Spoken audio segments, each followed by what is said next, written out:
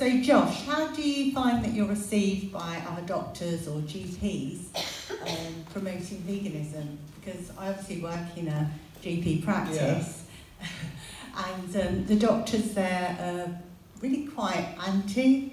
Really? And it's really hard to break the mould there, yeah. So I'll see things on the notes like somebody's got they've been unwell or tired, and they'll put, oh, not a vegan, not a vegetarian, like, so we can rule those out, that's not the cause of it. Yeah. So how do you find that? Is this on? Yeah. I find generally people don't challenge me very much, or if they do, they soon realise that I know a lot more about nutrition than they do, and they quickly shut up. Yeah, I mean, I think, as I was saying, there just isn't much training on nutrition, and so GPs, nurses tend to just give their own opinions.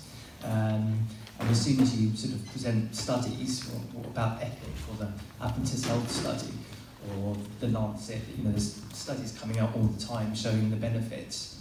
As soon as you do that, they quickly back down. Yeah, I've had not really any issues. Yeah. Hi, yes, this is a question for Josh. You said to avoid sweeteners. I just wondered if you thought any of the natural sweeteners are safe, like stevia or xylitol. So yeah, if you are going to have a sweetener, stevia is probably the best one. Although I have seen that if you're having very large amounts, even that can potentially cause problems to the good bacteria, the microbiome, which we're finding out more and more is linked to mental health, weight, heart disease.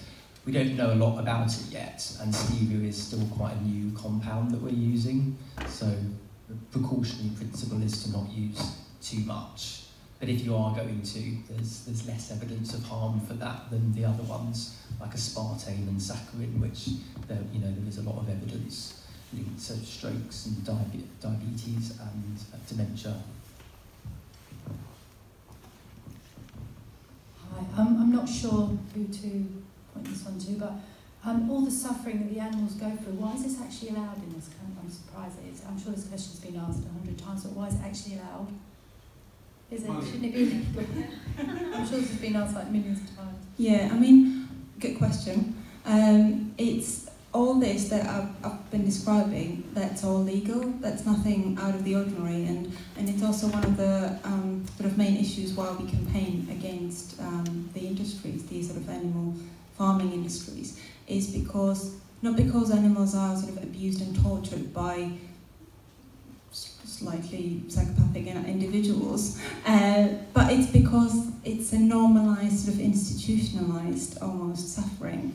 And it's essentially it's profit. It's because as long as you can keep the animals alive for a certain sort of length of time, until you can get some sort of profit from them, and then not. I mean, there are certain standards, such as they shouldn't be standing knee-deep in manure and things like that. So as long as the farms are adhering to certain standards, it's okay. But as it's interesting that what we learned from the Dispatches programme was that what Juliet Galatli said, the founder of Viva, it was when she entered that farm, it was the vision of hell. And then there was a vet invited to comment on the state the animals were in, and he said, oh, it's certainly not a vision of hell, this is a standard pig farm. It's because people have been brought up with this, seeing it as normal, so they don't even think about it. And it's something that unless you actually stop and think about, oh, is this all right? Should we be doing this? That many people just don't think about it. They don't even believe that animals have emotions and that they can suffer. And I think that's one of the very difficult things to sort of a mindset to change, because if you're not willing to admit that the animals suffer in that situation, it's a stalemate, because we're saying they suffer, they're saying, oh no, they don't suffer, and because I mean, a lot of the inspections and sort of vet controls, some of them are announced, some of them are unannounced, but a lot of the vets have ties to the farms. They have themselves been brought up as a part of the industries, so they don't necessarily see it any differently to the farmers. You know, when I went to events to like the UK Dairy Day, there are young people brought in, not as in young, like 20-something young people, but children brought up to essentially become a part of the system and to view it as a desirable and a normal situation. So I think it's just like a whole system gone wrong, where a huge part of the population don't see this as an issue.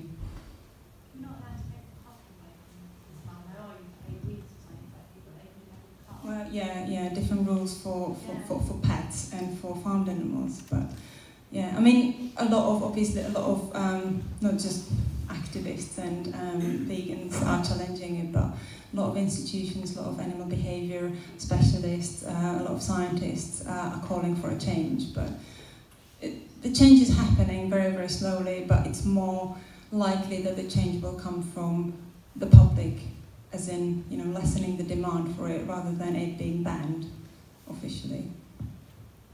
Hi, I am not vegetarian, but I try to be, and I would like to be vegan someday. But I really like honey, and I have empathy with cows and most of animals, but I don't have much empathy, sorry, for the bees. I really like honey, and I would like you to tell me if, obviously they're suffering too, I understand that, don't take me wrong, but I wonder, is there any healthy problems I could get by eating honey?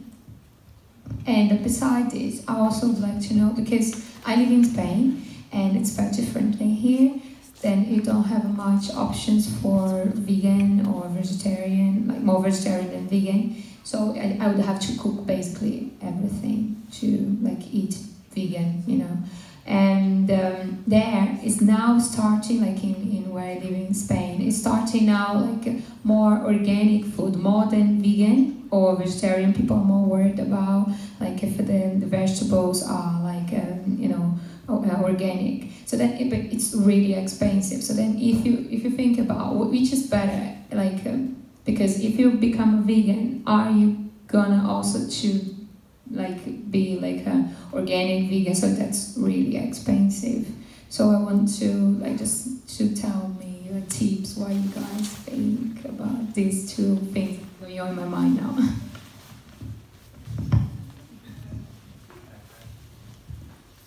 First, I think it's awesome that you're thinking about those things. I think that's, for most of us, that's a really important first step, is to first acknowledge that there's an issue. So it sounds like there's two kind of things, main things going on. It's the organic versus not, and bees.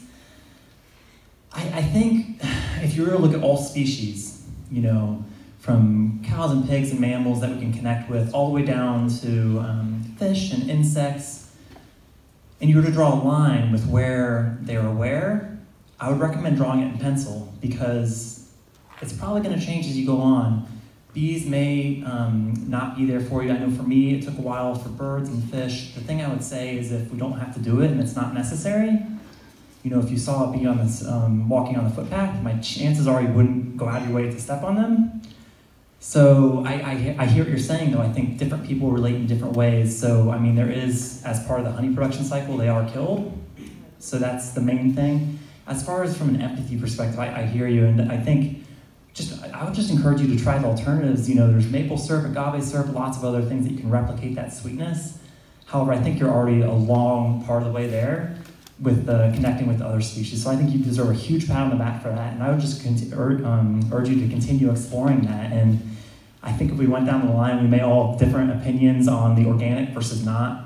Personally, I don't stress it as a part of what I consume. They oftentimes use animal manure to fertilize the organic veg, so I'd much rather have farmers have to pay to get their animals' waste hauled away versus subsidizing that. So there's kind of two schools of thought on that, but I think there's probably some other thoughts that we can chuck in there as well. Is there anything you guys would like to add?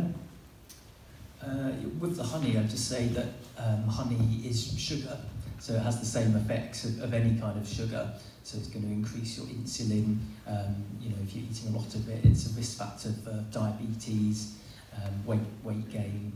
So yeah, any type of sugar I try and avoid. And in terms of organic, I think some fruit and veg have more residue on them. There's the Dirty Dozen. I talked about the Daily Dozen earlier. This is another website that has the top 12 fruit and veg that have the most pesticides. So if you're worried about that, I'd look at that, because you're right, it can be expensive.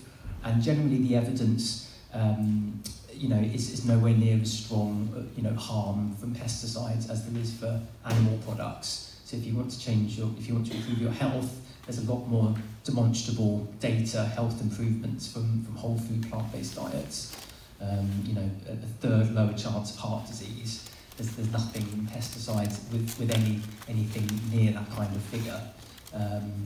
Cancer, again, 18% increased risk of bowel cancer with 50 grams of red meat a day.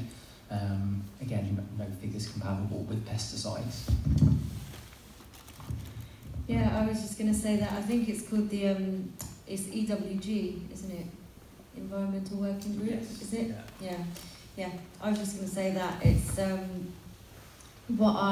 that is a resource I share with my clients if they're asking about organic. I mean, obviously in an ideal world, we want to reduce our toxic load as much as we can. You know, we are bombarded with toxins throughout our day, throughout our week, our lives, and that build-up does have an impact on our health. So in an ideal world, we want to reduce that as much as we can, but it's also about being realistic and using the time, money, resources, energy that you have available, and just making the best choice that you can in the moment. And if you did want to just make a few swaps for some organic products, going on that website, you can look at the Dirty Dozen. I think it's ewg.org or something like that. And I think they update it every year as well. So you've got the Dirty Dozen and you've got the Clean 15. But I mean, as a general rule, if something has like a sort of like a hard casing or peel, like an avocado or banana, that's quite protected from the pesticides. So really what's inside is going to be quite clean, like the softer fruits and vegetables and things that grow above the ground that are going to have the chemicals sprayed onto them. They are obviously going to absorb more of the toxins, so things like stone fruits and berries, leafy greens, apples do absorb quite a lot of chemicals as well, so things like that. But yeah, it's definitely something that you can look into and just start making a couple of smart swaps that feel good to you. Just a really, really quick one, quick thing to add about the sort of organic versus not, is that I agree with everything you said, but also we have to realise that pesticides, which are the main problem in sort of organic versus not organic, they accumulate in animal tissues. So when you eat meat or dairy or eggs, you're getting quite a concentrated dose of pesticides, because pesticides are used quite heavily in producing animal feed, the crops that feed the animals. So then when you eat the animal tissue, whatever that is, you're already getting quite a high dose of pesticides with it. So eating even non-organic fruit and vegetables is always better than eating the animal food that already has that in it anyway. Do Viva go into secondary schools? Because I think, you know, Yeah. your presentation now is so powerful, and my daughter left school about 3 years ago, and certainly, you know, nobody came into the school to this sort of presentation to perhaps persuade our younger people to... Well, yeah, we very occasionally do, but essentially because we don't have enough people to do that.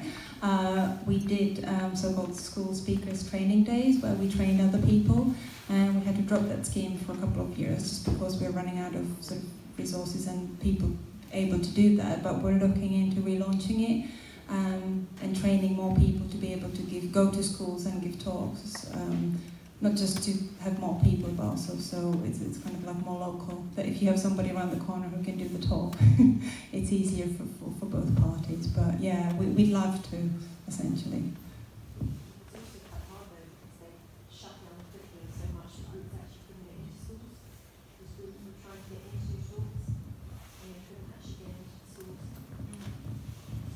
I mean, yeah, and then you've got the issue of us not really being welcome in many schools. Not because of past experiences, but just because of the teachers, obviously, their own attitudes and opinions. Yeah. You could just become a teacher and then infiltrate school rather. I'd like your determination. I'm on the PTA, so I'm trying. I'm trying to work my way in that way. Any more questions? Okay, looks like we got a question up front. Not to put you on the spot, Veronika, I think you're in a unique position where you've been in animal advocacy for at least, sounds like 14 years. I think that's a huge achievement. I was just wondering, myself included, we've got a lot of young advocates in the room. I was wondering if there's anything you've learned over the last decade plus of experience that you wish you'd known or that you'd like others to kind of keep in mind. Oh, good question. No pressure. I think the main point would be like, don't be afraid to speak up, because I was. And to share another bit of personal story, I started studying veterinary medicine because that was my dream. And I dropped out because of animal experiments and the fact that you'd have to approve of practices at farms and slaughterhouses that I didn't approve of. So I dropped out and went on to study biology. But I was young and I was very shy about speaking my mind. And now I would go back and say, no, you just stand up and speak up for the animals, because I just felt like I couldn't fight the system because I was just being crushed by it. And I feel like, no, it's okay to speak up. And there are now so many student groups, so many sort of university groups, that sometimes people just have to sort of look around who's out there and who's there to support them. And you never know where the support is going to come from. But I would say also another point, it's so much easier now than it used to be. Not that it helps people who are just becoming active now, but it's seen as much more normal to care and to stand up for either your rights, animal rights, human rights. That it's becoming more acceptable, even if you come up against opposition, that people are more accepting, even if they don't agree with you, they at least acknowledge that you have the right to voice your concern. Wow. Well, thank you so much for all the speakers today. Thank you everyone for coming. Maybe one big round of applause for everyone here today. And safe journey home. Thanks again. And there's lots more vegan cake at the back, so please help yourself at a very cheap half price, I think. I've heard. So dig in. Thanks again, everybody.